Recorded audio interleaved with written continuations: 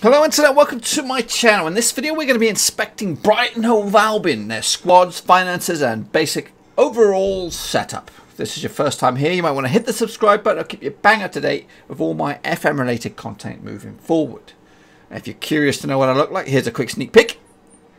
And if you don't believe me, that just gives you much more reason to subscribe. As in other videos, I do show my face, but just not these ones, because staying up right through the night to try and bring up you all the Premier League teams and their overviews, and we are now getting our teeth stuck into this one. So enough jibber jabber, let's get straight in and take a look at the video.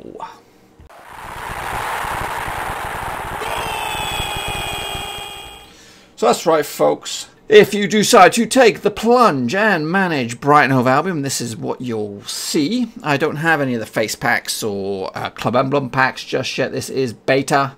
And I am returning to the FM scene after a 10-year absence, so I'm still trying to find my teeth. So Chris Shooting is out, I am in. Let's just hit the home button and take a quick scan. We'll look at the squad in just a second. I jumped ahead of myself there. Looks like Brighton are off to South Africa for a pre-season tour, and they also got some visits of Brøndby and Nancy as they take on their first attempt at Premier League football. Currently they're doing okay in the mid regions of the Premier League table. Will they survive? It's going to be a tough old season.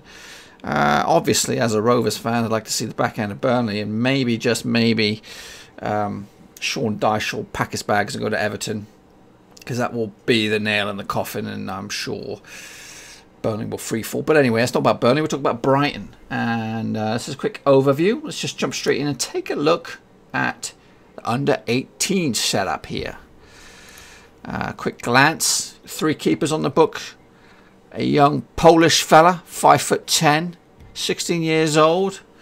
Tariq Shabab as well, 147 pounds, 16 years old. Future English centre-backs could be. Definitely got a mixed bag of tricks here. You've got a Lithuanian, Portuguese, Canadian and an Icelandic fella. They're all the talk of the town right now. Most expensive youngster out there is the Icelandic chappie. No caps right now. He's got a few high teens. Jumping reach, accelerations on 14. For a 17-year-old, that's not too bad. Can play advanced playmaker. Attacking midfield. One for the future, perhaps. Let's take a look at the under-23 setup. This is where a lot of the boys, a lot of the players who just can't make the grade in the first team, they'll be spending a lot of time in here. A lot of players out on loan for Brighton.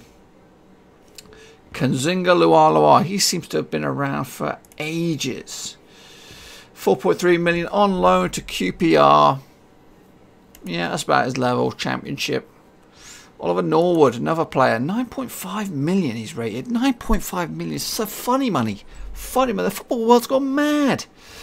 Northern Irish, 46 caps. Fulham have him for the season. What else do we have? 5 goalkeepers in the under-23s. Nicky Manampa, Finnish fella, 32 years old. He's also been around a while. Steady Eddie, safe hands. Obviously, with Brighton's first choices, he ain't going to get much game time. So you probably want to get rid of him should you decide to take over Brighton. Sam Baldock, he finds himself in the reserves. Is it mainly down to his injury? 3 to 5 months, possibly. Who's the most expensive fella in the reserves? Norwood, he's on loan.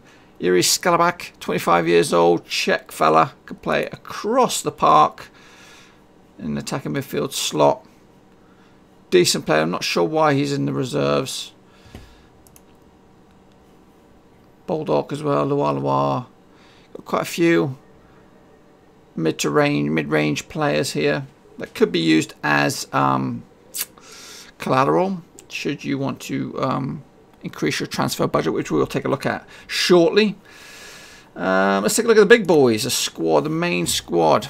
Let's get this sorted out in the proper order. 2 goalkeepers, Tim Krul, Was bought in. It appears to be on a permanent basis, according to the folks at Sports Interactive.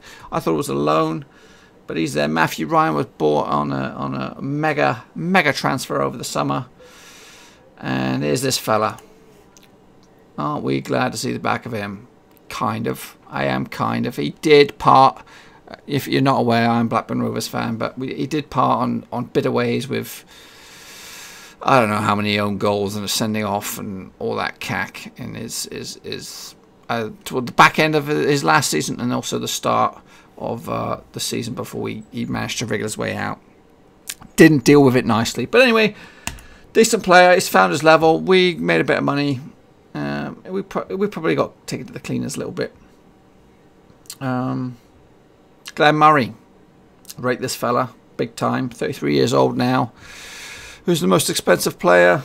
Anthony Knockaert. He's not really set the Premier League on fire just yet, but give him time.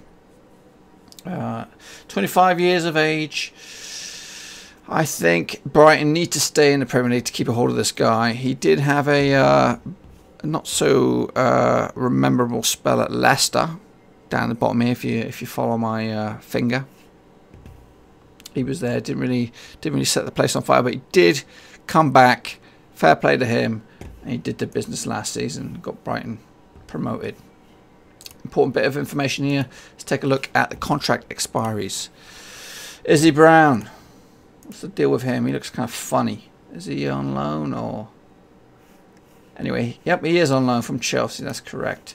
So obviously his contract will expire. Bruno, another one. Considered first team, but I think he's knocking on a bit. 36 years of age, so probably say goodbye to him. Tim Krul, 9 million. My understanding, I thought he was brought in on loan, but it must be on a 1-year deal. 9 million. Get that bad boy taken care of. You know, to be honest with you, I'll get rid of him. I'm not a big fan of Tim Krul. Get rid of him. Steve Sidwell still could do a job in the Championship. Maybe the Premiership is you know, one step beyond now. He's also getting on a bit. 34 years old. Rosinha, another fella who seems to have been around for donkeys. His contract is also up, so it could be a start of a new era for Brighton. A lot of these players brought in by Houghton over the summer. Not familiar with me really. But let's take a look at the matter here. Usually I go over this bit first, but we'll get stuck into the meat of it.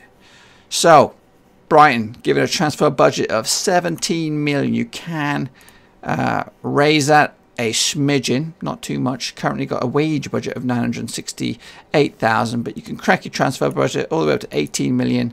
It will reduce your wage to 941.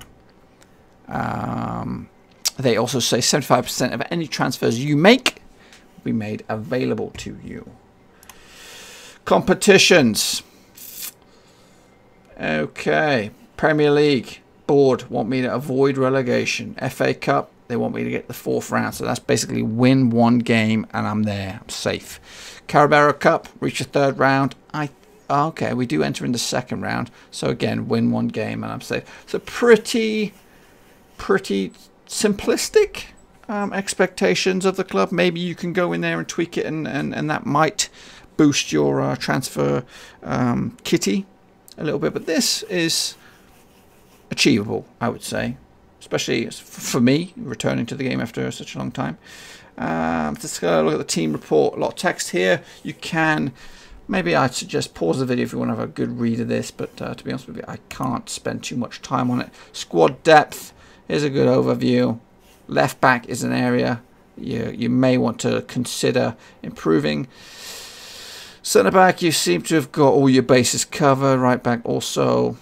Left side of midfield, not the strongest. Is this a forward? Is this a Premier League strike force? To be honest with you, not so sure. So the dynamics again. Dressing room seems to be in high spirits. These are the 2 key players. Bruno. What have I just clicked there? Bruno. Okay, gives you a little bit more background of him. make vice captain. You can give him some roles, maybe take on some youngsters and be their mentor. Ambassador, that's interesting. Can these be moved? Maybe. But these are the two players that you would consider your to be captain, vice captain. Then you'll be looking at this bunch of players right here. Dale Stevens, quality player, really made the grade. Social groups. Again, like I mentioned with the mentorship, these are the players that you could consider players to be mentors for the youngsters. Been around a while, and they all suffer similar levels of professionalism. Then this is the next core down here. Let's take a look at the overall happiness. Should be pretty decent considering you got promoted from the championship when you really didn't probably expect it. But yeah, so that's pretty much it. But that's pretty much all I have for you. If there's anything I've missed, please leave a comment in the section below. I plan to do each and every Premier League team over the next few days. However, if there's a team out there in the world, maybe in Scotland, maybe in Germany, or wherever, and you want me to do an overview, just let me know in the comment section below and I'll consider it.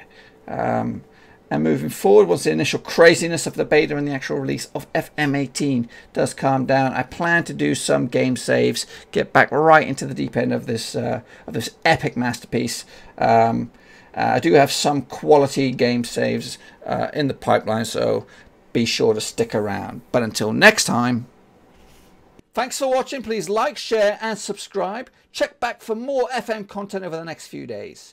As for my Rovers fans, fear not, Blackburn Rovers content will always be my #1. So don't you go anywhere. Anyway, let's head back into the dugout for some more FM action.